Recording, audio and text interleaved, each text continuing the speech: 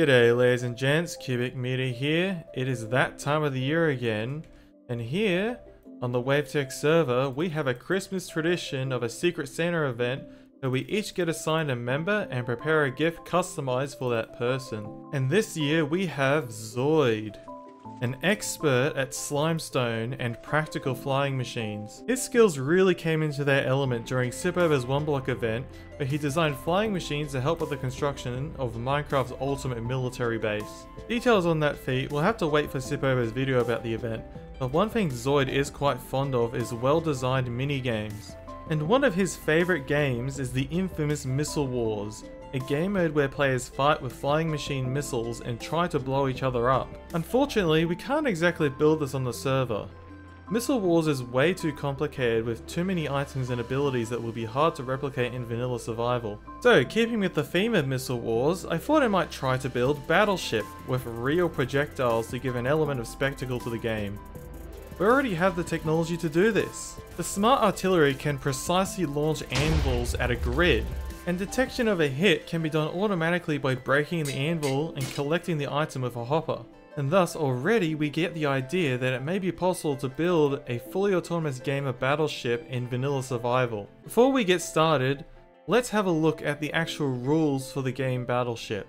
Each player gets a fleet of ships of various sizes, and they have to arrange these ships in a 10 by 10 grid. The players then take turns taking shots, and the game gives them feedback on what they hit. Immediately we get the sense that this game has a lot of room for flexibility in the design, allowing us to make things as simple or as complex as needed to strike a balance of utility, form, and function.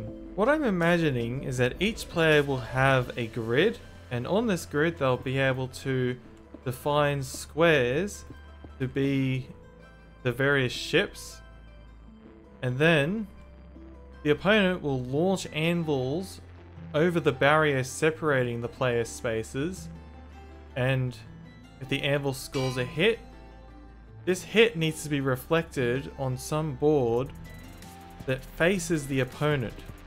We can design a tile as a component, which the player can hit a button which toggles it into a separate state, which indicates that the tile has been defined as a component of a ship. Then, if an anvil lands on this tile, the item can be collected by hoppers underneath, and that is how we determine when a tile is hit. The tile can then change states to indicate that it's been hit. With a little bit of ingenuity, the solution can be much easier than you think. We really only need to communicate two states to the player. If something is not a ship, then it's underwater. However, if something is a ship, then it's out of water. And when you sink part of the ship, it returns to the water. This would have to be the simplest and most compact solution to our problem. We could try to go for something much more complicated with fancy block swappers to change out the colors. However, this would make it way more complicated, and it would probably be very difficult to fit this into a tiled system. And when you start to tile it into the full 10 by 10 grid, you start to understand why compactness is such an imperative. The next step is to make sure that we send feedback to the opponent. So when they hit or miss a target in the enemy's grid, this needs to be reflected in a vertical grid, which can either display a miss or a hit. After messing around a bit, I've settled on this tileable mechanism. So from the front, you can see there is a white concrete in the middle. However, because it's surrounded on all four sides by blocks, the light engine shades it much darker. If we go ahead and trigger this input, the white concrete gets pushed out and will suddenly become a lot brighter. Something that's also extremely important with a machine like this is a reset mechanism that can fully reset the display no matter what state it's in. So right there we just reset back to the default.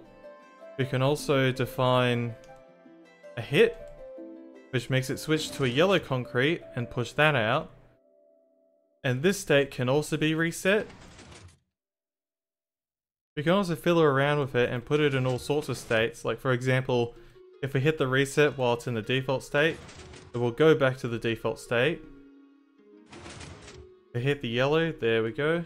Hit it again, nothing happens. If for some reason it finds itself like this, hit the reset, goes back to the start. Just having a mechanism that can be reset no matter what state it's in makes things a lot easier to fix if something goes wrong. After wiring everything together, we have the battle grid connected to the display. And you'll notice that the display is facing away from the grid. And that is because, from the perspective of this display, you want feedback from your opponent's grid. An annoying consequence of this is that in order to make the full game, the wiring for the displays has to overlap in the middle, meaning a little bit of trickery is required to get all the signals to where they need to go. If I unpower the lever and then power it again, you'll see the display on the opposite side is fully reset. While this circuit is powered, we can also go through and define the tiles where our battleships will be. In order to start playing, we'll want to go ahead and unpower this. Now let's imagine that we're playing the game and I fire a shot and it misses. This will be reflected on the opposite board as a miss. If we fire another shot and this time it hits the target, we obtain a hit. If we power the lever back on, we'll then reset the board and we're ready to start another game. Can we also just take a moment to appreciate the wiring for this game? I mean, it doesn't get cleaner than that, right? So because we just have a 10 by 10 grid, it's easy enough to simply take a row and column output and feed it directly into the display. Conversion from the horizontal to the vertical is as simple as using these bubble columns. This mechanism is simply a dispenser with a bucket, and when it flips state by either dispensing the bucket or sucking up the water, the bubble column will switch from being a bubble column to just being bog standard water, and we can actually detect this further up the column using observers. And the best part is that the signal transmits instantly through the entire column. And taking a look at these rails, you can clearly see how we break out each row into one of these rails, and then the rails translate into the bubble columns, which then separate back out into the rows of the board. And each one of the columns will send one of two signals to indicate the two different states that our tiles can be in. If the shot is a hit, we power the rail on the left, and if the shot is a miss, we power the rail on the right. These signals are then separated out in the wall display to give us either the hit or the marker for the miss. So that is the easy part done. Now the hard part is to get anvils flying through the air at precise trajectories. Fortunately, we already have a potential solution to this problem in the form of the smart artillery. And thanks to the development of the UCSM mod by Kiku, we can automatically get the settings of the cannon for a particular coordinate. So for this particular coordinate, we want to input 35, 45, and now this anvil should be launched directly at a target that we chose. There it goes, and it's going to land on that target right there. And you might be thinking, well, that was easy, you already have a working cannon. But we won't be using this cannon. Instead, we'll be using this new and improved anvil artillery with encoded variable TNT dupers, as well as these precision timers that can automatically reset. So if I go ahead and hit this note block, we'll arm the cannon and fire an anvil right out of the freaking stratosphere. So while we already have a working cannon as well as a mod that can automatically give us the controls for the cannon, unfortunately, because this is a new design and the connection between coordinates and fire settings are specific to each cannon design, we don't know the specific fire control settings for this new cannon. Which means we'll have to go through the process of characterizing the fire control dynamics of this new design. If we use selective rendering to look inside of the machine, you can see that what we have is two rows of TNT, and we can actually vary the amount of TNT that gets duped in these lecterns. If we go ahead and drop the tick rate like so, and then trigger it, we can have a look and watch as the TNT gets aligned, it will then start moving in these water streams, and we can actually vary the distance that the TNT moves using these precision timers at the back. At some point, some powdered snow as well as water gets dispensed, and that will stop the TNT from moving at a specific time. This means that by combining the amount of TNT duped with the final position of that TNT with these timers, we essentially get 4 degrees of freedom multiplied by the amount of items in these hopper carts as well as the amount of combinations of TNT. This means if we give the cannon a fixed position relative to the battleship game, we can almost guarantee that there will be a fire setting to hit each one of these tiles. Oh, and that's something I didn't consider. The game has a 2-block sensor, but the cannon has a 1-block sensor. That is a problem because adding a single block of separation here is going to cause the grid to no longer be square. And as for the cannon, well, it has to be a 1-block center because there can only be 1 anvil. Look, we aren't exactly builders here, so let's just pretend that issue doesn't exist. So how does one characterize the firing dynamics of the smart artillery? Well, here I have it set up in a creative test world with command blocks coming out of it like medical probes on a test subject. For example, these 2 command blocks will log the position as well as the motion of the anvil projectile with respect to time. So when I go ahead and fire the cannon, it'll trigger the command blocks for a moment, and in my game's console I can see the coordinates of the anvil entity printed out to me every single tick. So here are the starting coordinates of the anvil, and here is the starting velocity of the anvil, which is obviously 0. But then we roll over to the next tick where the position of the anvil has changed because it starts falling. The motion has also increased in the negative y direction because it's falling due to gravity. Then in the tick after that, the TNT has exploded and now our anvil is flying through the air at high speed. This lets me characterize the exact position and initial velocity of the anvil at the moment when the TNT explodes. I can then punch this position and velocity into a model of the cannon to try and simulate every single configuration of the cannon and where the anvil will land as a result. That is all the information we need about our projectile for now, so I'm just going to go ahead and instantly kill the anvil whenever the cannon goes to fire. Now that we know where the anvil is when the TNT explodes, we need to characterize the position of the TNT with respect to the anvil, which is controlled by the item count in this hopper minecart. You actually might recognize this precision timer from the Orbital Strike Cannon 2.0. The beauty about this design is that it can self-reset automatically. Which means all I need to do is jerry-rig the cannon to automatically cycle through every single setting, and the way that I have done this is by moving all of the items out of this hopper minecart into this hopper right here. So each time the cannon fires, this hopper will add an item to the timer, meaning that eventually we'll cycle through every single setting and have it printed out on this command block.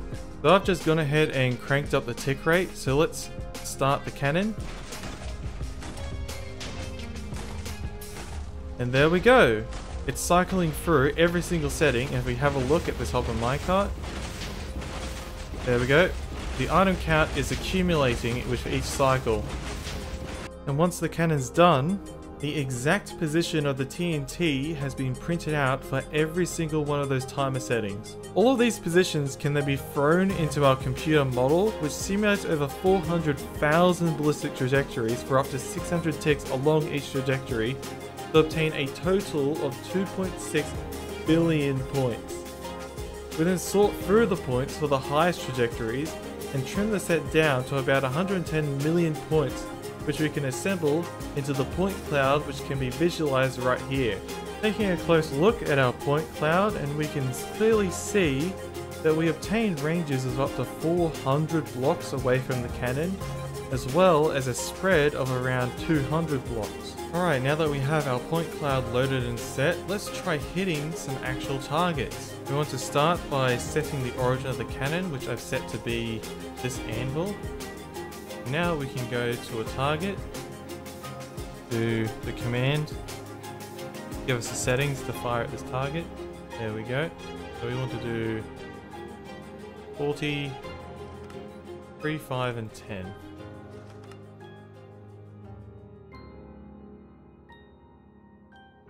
There we go. Now if we fire.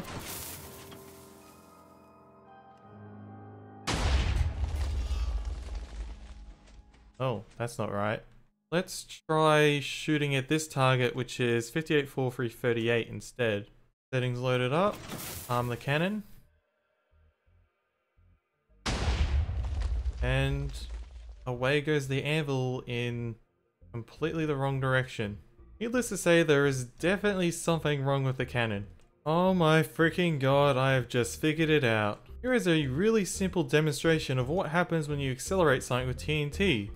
Normally when TNT explodes, it will propel entities away from the explosion, which seems like perfectly reasonable behavior. If we do it with TNT accelerating other TNT, you can clearly see the TNT gets accelerated away. Something that is pretty obvious is that if you stick a block in the way, it no longer receives knockback from the explosion. And whether or not the knockback is blocked is entirely dependent on the collisions that a block has. So for example, with these fence gates closed, you can see no momentum is transferred. However, if I open the fence gates, momentum can suddenly pass through. So for a block with no collisions such as powdered snow, it's perfectly reasonable that the knockback will pass through and be transmitted to entities on the other side. However, for some stupid reason, this specifically doesn't work for falling block entities. For literally any other entities such as other TNT or iron golems, the knockback can be transmitted through powdered snow.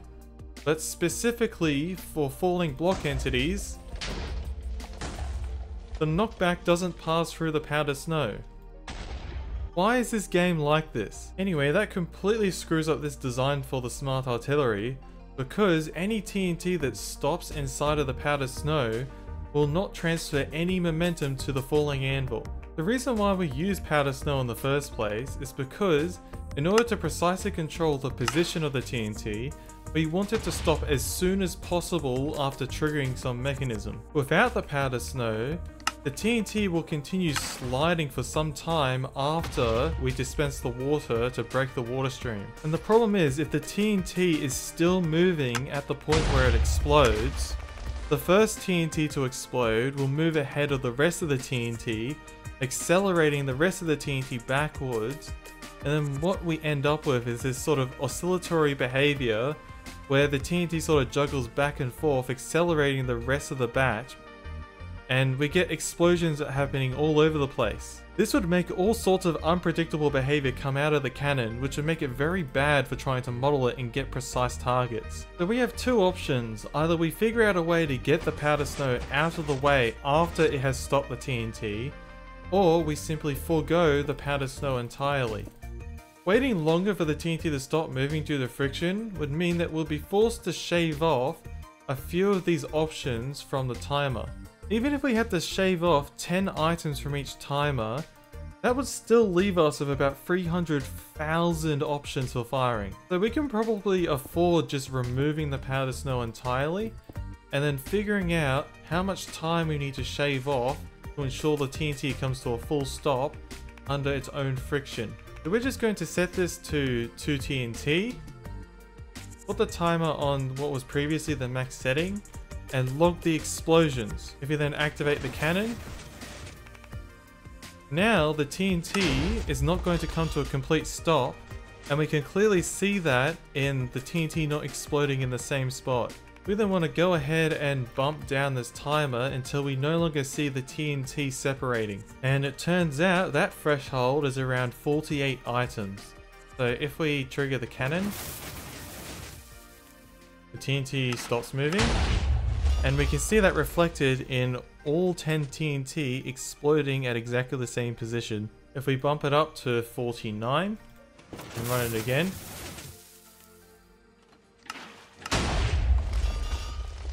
our TNT separates all over the place. So we've gone from what was essentially 59 different configurations of this timer to 47, which has cut us down to about 270,000 firing options. Hopefully that will still be enough to get decent coverage of a target area. The cannon is now rigged to auto fire and cycle through the new settings, so we can log the final position of the TNT without the powdered snow involved. So let's start it up and cycle through, and I'll bring you guys back when I have the new data loaded up and ready to test.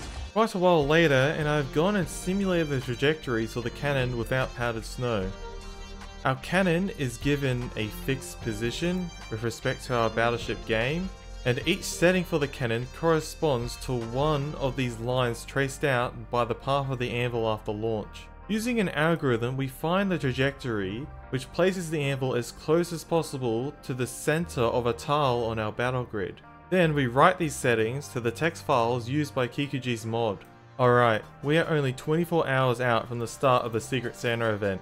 We have our battleship game fully encased with our cannons installed, and the settings for the UCSM mod fine-tuned. We are in a bit of a time crunch, so it's time to get our building pants on and get to work building this behemoth on the WaveTech server. So let's get busy with it.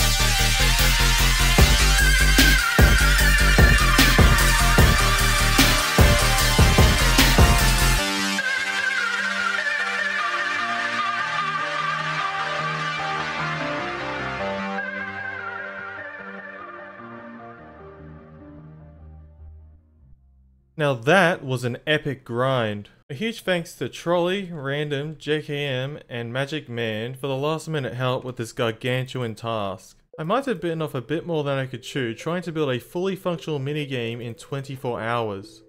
So unfortunately the game wasn't fully functional by the time I had to present it. At around 90% complete, I had to make my way over to WaveTech Spawn for the start of the Secret Santa event. Okay, hello everyone, welcome to the WaveTech Secret Santa events for 2023. I am so glad that so many members decided to participate this year. 21 people actually participated this year, so let's really hope that this year we're going to get as many great gifts as we had last year, and maybe less single item presents. That was JKM, one of the admins and founding members of the WaveTech server. It turns out we had 21 people participate in this year's Secret Santa event. That is an insane amount of presents being thrown around.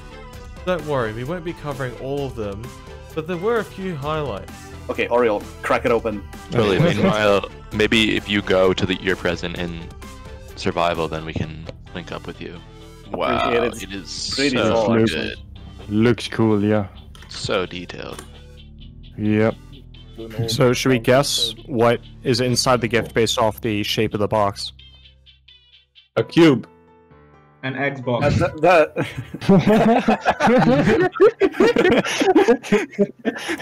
PS5? Yes, PS5, let's go. GPU NVIDIA 50 series. No.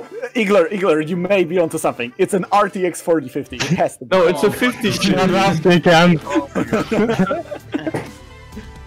Toothbrush. Or you gotta hit the node block, Oriole. Oh.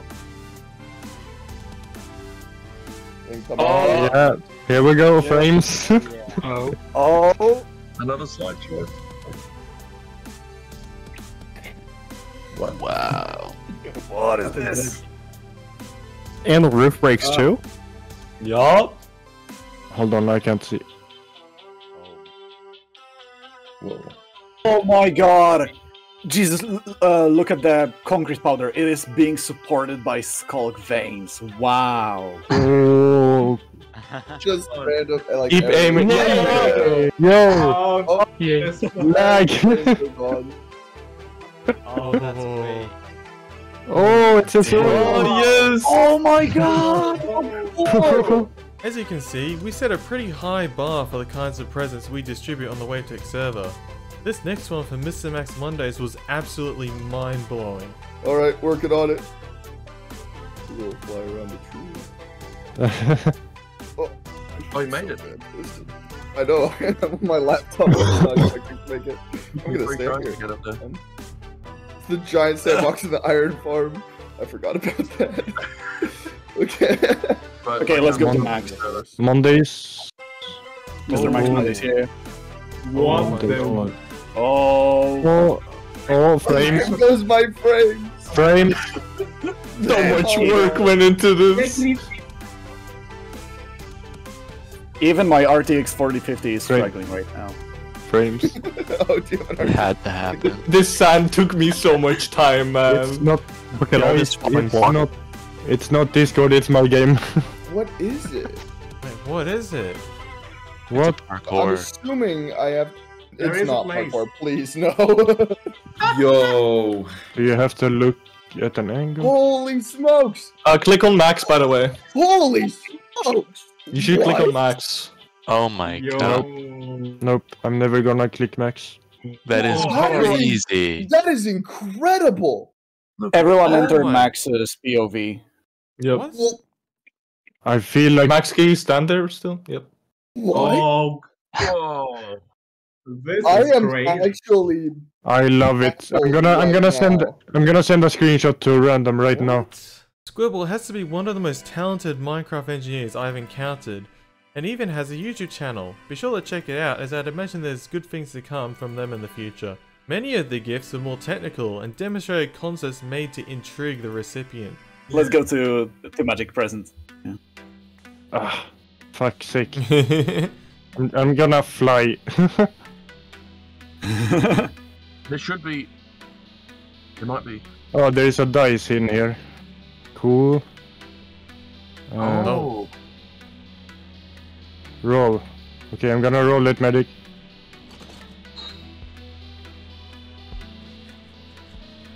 Three. Ooh. Oh, this was. Oh. I was talking about this idea with people. I forgot who I was talking about it, but it's a dice where you roll it and all the sides are actually correct, and it's random. Then some gifts, like trolleys, were just plain silly. Okay, Trolla, you're next. Okay. Map parts, a chest plate, and one debug session for coding with Hunter. Oh. Swedish fish.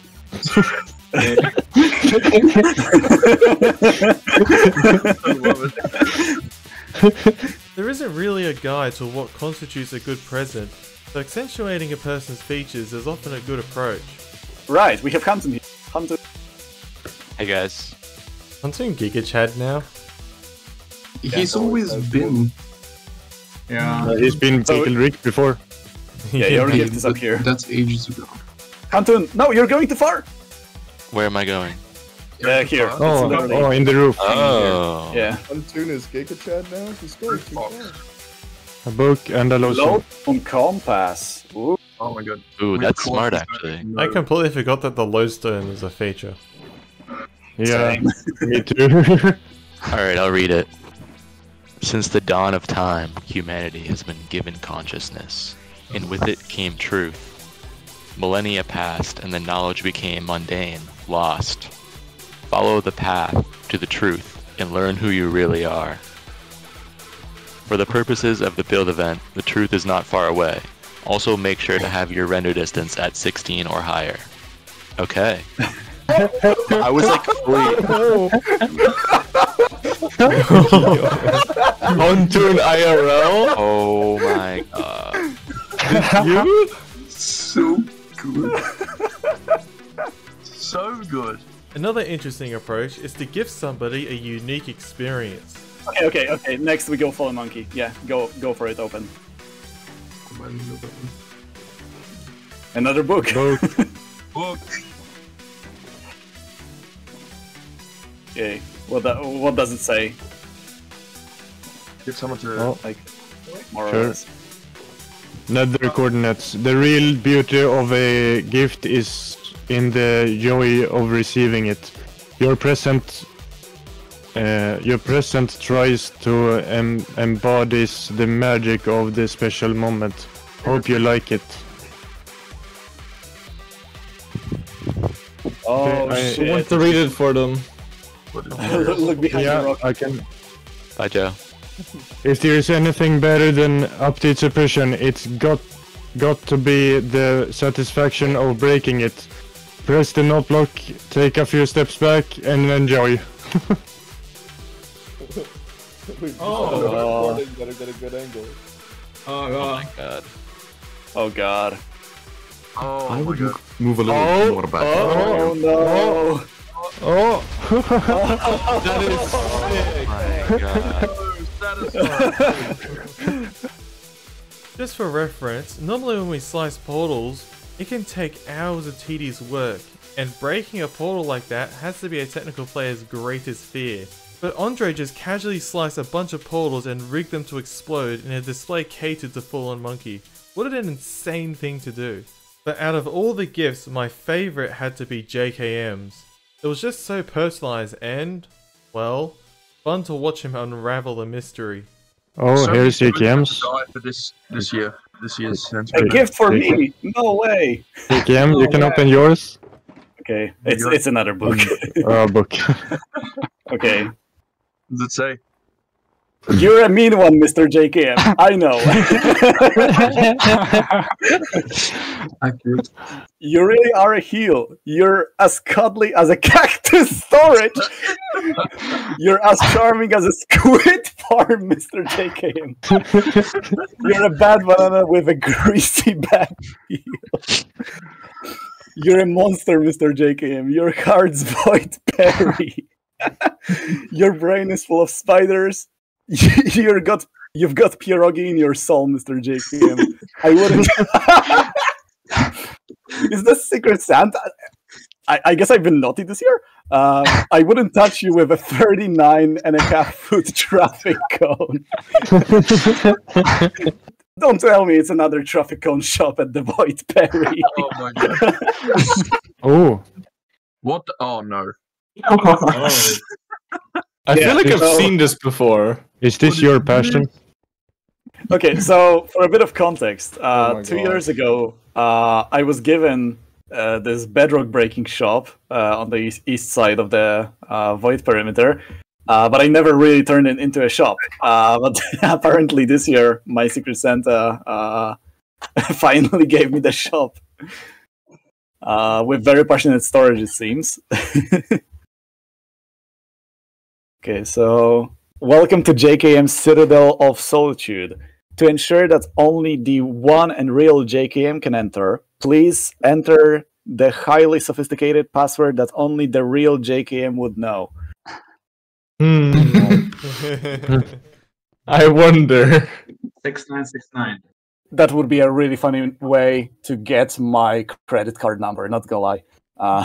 It has to be. It has to be 115, right? 115. It's a combination. And that's of- double numbers, right? It needs to be unique ones. Yeah. Is this the size of MNP? Ooh, 5104. Hold on, let me try. 5104. Shit, no. Oh. No, okay, let me try 69 for 20. Okay, so 69 for... Man has his sounds off, man. This is a very sophisticated combination lock of just connecting to the specific levers that he has to flick. Okay, hold on. Okay, 69... Still, my god, It was literally just 69! Wow. I was so blind! That's why I told you to turn on your sounds. Okay, Nice. Error, please complete the CAPTCHA. CAPTCHA, select the supreme method of transportation. Bicycle, boat. Bicycle, of course. Bicycle. We all know. Yeah. It has to be bicycle. Okay, it has to be bicycle because I love cycling, right? But is there Yeah. anything that my Secret Santa would be like, yeah, JKM would definitely like to slingshot an actual human just to transport them? Okay, I'm gonna select bicycle. Oh, there's Something another. happens?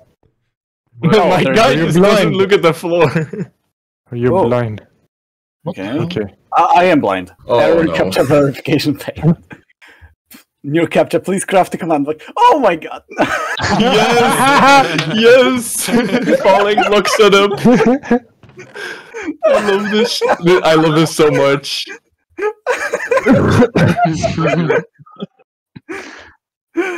Oh, the PTSD!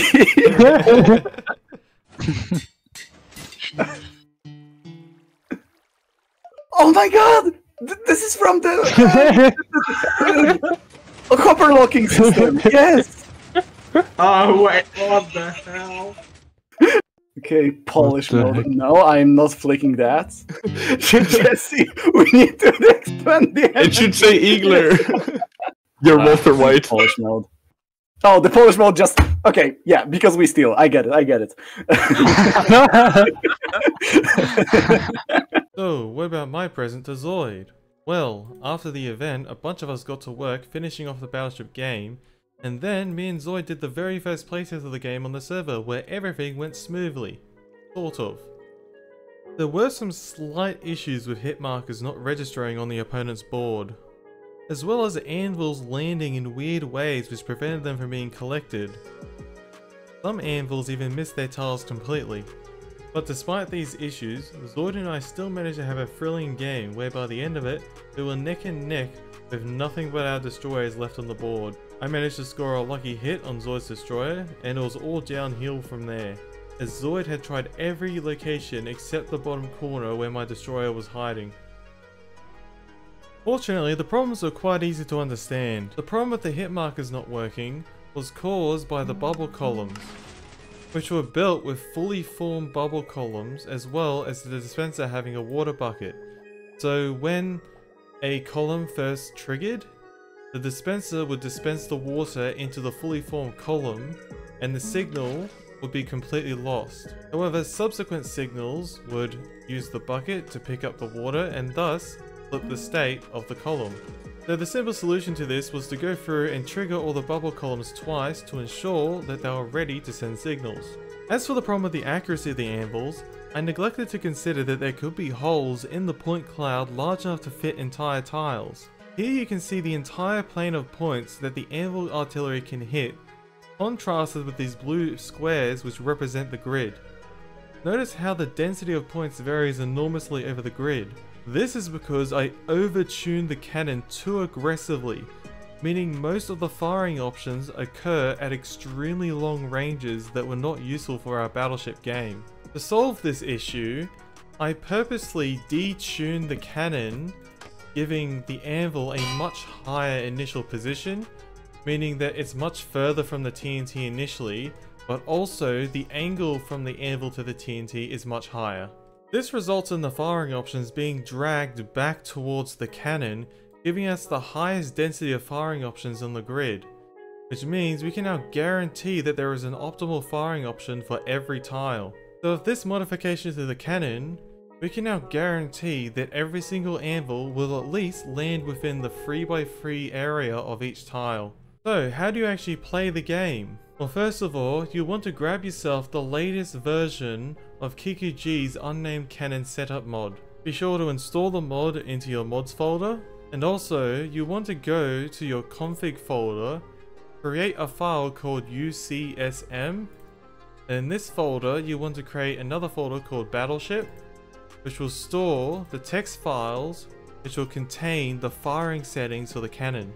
The downloads for these will be linked down in the description. To then set up the game, you want to make sure that this lever is on for your grid, and this means that the grid is in assignment mode. So what you can do is grab some items like so, and then you can go through, and if you chuck the items into a tile and they get collected, the tile will then flip states, and that indicates that this tile is now a component of a ship. So you want to go through and keep doing this to tiles to define the various ships. Like for example, 5 tiles is an aircraft carrier. Then you have 3 tiles, which represents either a submarine or a frigate. And you keep doing this until you have defined the positions of your entire fleet. Once all your ships are in position, you can then go ahead and flick this lever off. And now, any items that go into these squares will activate that tile, and if a part of a ship is hit, this will show up on your opponent's board. However, if something is amiss, it will show up as white. To start using the cannon, you'll want to run the command /UCSM load, and then use the folder called Battleship, which contains the fire settings for our cannon. And now those settings have been loaded into your Minecraft client. So you can just run the command /UCSM target, and then you can type in the grid name from the board. So for example, if we want to hit that aircraft carrier, we can try and hit B6. This will give us the configuration to hit that tile on our opponent's board, which is 417540. So we want to put 41 items into this hopper timer. The next number is 7, so that is a count of 7 on this lectern. Then we have 5 on this lectern. And finally, 40 items in this timer. Be extremely careful when playing with these timers that you do not ever put the item count above 48. For example, if you accidentally put an extra item in here and the count is 49, well, as I demonstrated earlier on in the video, the TNT will start to oscillate and that could result in the cannon exploding. So always make sure to keep this item count at 48 or below. Also be careful that you never accidentally remove all the items, like so, because that will activate the timer, which will trigger a mechanism, which if you look down here, has now flipped the state of this water stream, and this will cause the cannon to not fire accurately. To ensure that you never do this accidentally, what I suggest doing is removing half of a stack, popping a single item like so, and now you can remove all but one item without accidentally tripping the timer. Once the settings are loaded in, we can hit this note block to arm the cannon, and it will fire. There goes the anvil, and it should come crashing down on the grid B6. There it is, we just scored a hit. As the cannon fires, it will also deplete these anvil magazines, so make sure that you stay on top of them by placing the anvils down again. Then of course, you keep on going until all of somebody's ships are sunk. Just keep in mind, if you have one and you have some of your ships remaining, you want to make sure you go through and manually reset the tiles by sinking your ships by throwing items in like so. This will make sure that the tiles are all reset, because unfortunately I don't have any way to do this automatically. Alright, that's enough about Battleship, because I've got a present myself. And my Secret Santa present is an escape room made by Oreo Kubeless. There we go, I've loaded up the resource pack. And just for good measure, I'm going to go ahead and unbind my left mouse button. And that means we should be ready. Oh, Yeah, maybe I should wait until I'm actually in the game before doing that.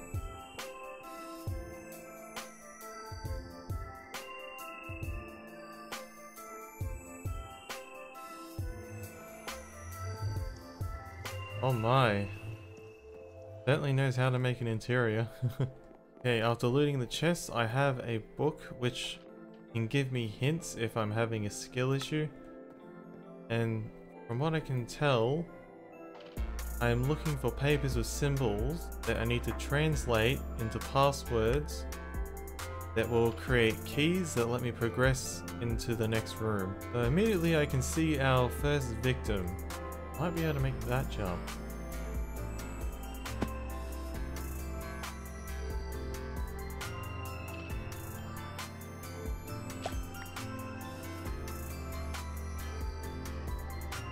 Aha.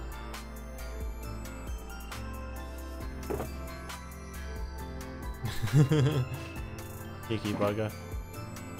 That's very suspect. Must be our first symbol, right? Ah, 7 must be the digits. Ah, that's A.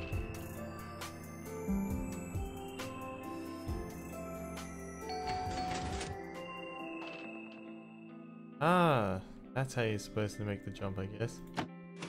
Oh, hello. Easter egg. Oh, come on. Already tried that. No matter how many no blocks I hit if I can't make this jump.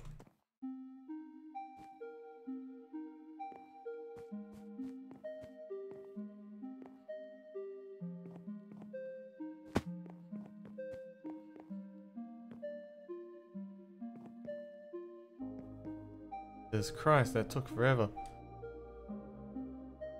Alright, we got position 5, whatever the heck that symbol is. I think that is a P. Yep, it has to be P. So positions 1 and 6 is the circle symbol. Is E. 2 and 7 are that symbol. Is A. 3 and 8 is the little shears symbol. S. And 4 and 9 is the little beetle. Is Y. Of course we have P, which is up there, so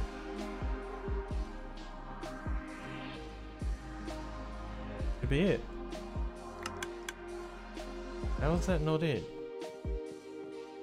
Yeah, and then that's 5. That's the 5 notes. All the letters. Why aren't you opening? I'm just gonna break it. Dictionary. E. A. S. That is Y. A S Y. And just E. And right? I think this is the right key. Yeah, I'm just gonna have to break through the wall. Wait, what am I doing? I have a pickaxe in here.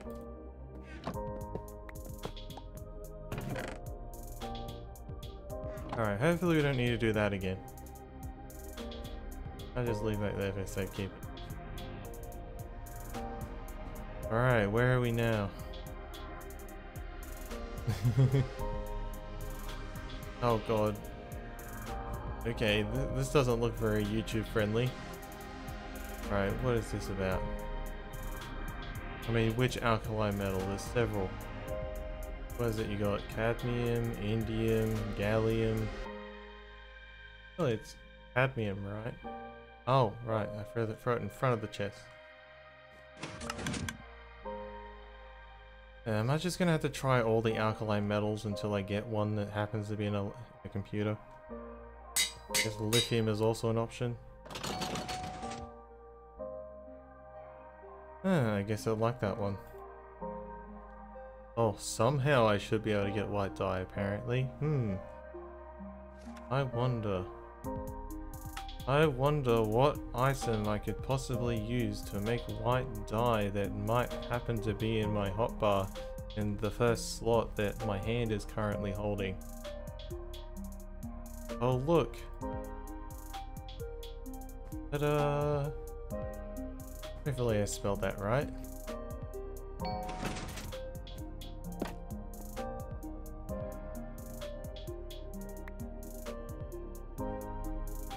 God, I hate doing math with words. Much prefer using equations.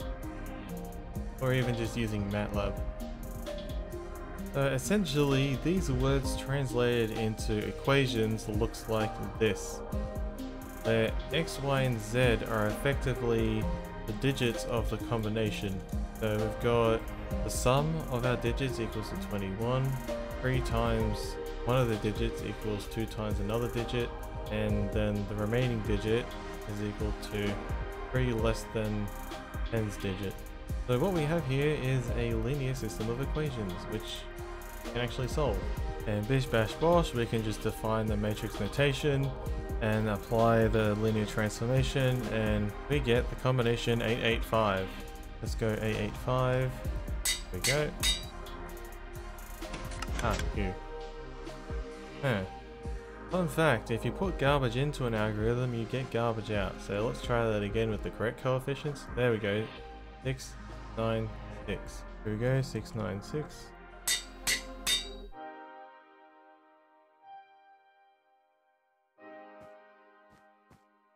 Happen? Okay, it's definitely eaten that item. So, did I put the correct combination in? There's the second ingredient. From what I can tell, this is a transparent material that is buoyant, but also water soluble. Ah, I think I know what it is. Ice baby. So I guess. I guess it consumed it.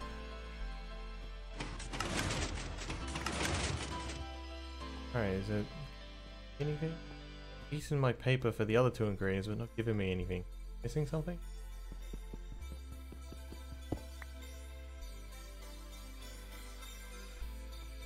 Okay, so I'm assuming that when I ate the paper, it was supposed to give me one of these, right? I mean, the second ingredient is in there, right? Must be. Hang on, I must have answered this right.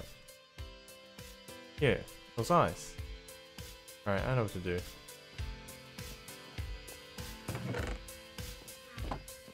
The pickaxe beats all escape rooms. There we go. Final ingredient acquired. There we go. No? What's going on?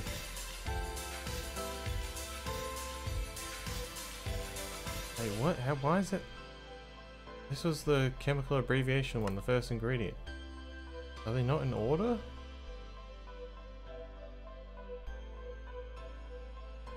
Lithium's now the 4th one. What? But that's the first one. Alkaline metal. Yeah, that's lithium. Guess it's crazy.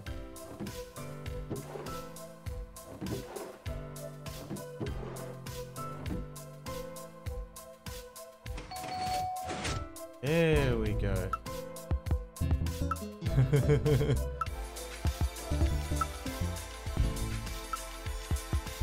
Alright, after 2 hours, the escape room is finally done. It was kinda broken, but I assume that was simply an issue of implementing the design in survival. I'd imagine this was made in creative and playtested extensively. However, when it was made in survival, because it was single use, there was no way to playtest it again. A huge thanks to Oreo for such an intriguing gift. I had fun solving the puzzles.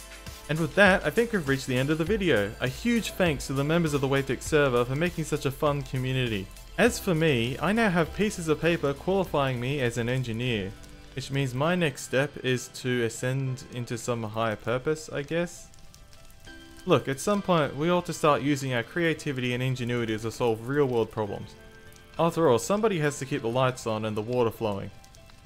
but I will still be around, working on projects with the WaveTech server, and tinkering with ideas in Minecraft. So Merry Christmas to you all, and see you again next year.